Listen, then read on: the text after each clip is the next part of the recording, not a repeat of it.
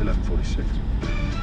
From the LBC Travel Centre, good morning, I'm Joanne Webb. Long delays continue in Thames Ditton with the Hampton Court Way being closed in both directions following an accident first thing this morning. Still very busy in Ealing, even though the Uxbridge Road has just reopened. Long delays on the A5 from Cricklewood to Kilburn because of a problem with the timing of the temporary traffic lights. A40, the eastbound exit slip road, that remains closed at Hillingdon Circus because emergency repair work still taking place after an accident yesterday. And there's only one Woolwich ferry able to run with some ongoing technical problems, so are queues on both sides of the river. Keep your updates coming. More travel here on LBC in half an hour. LBC.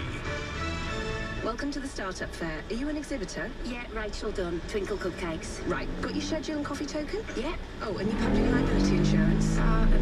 We need it from all stall holders.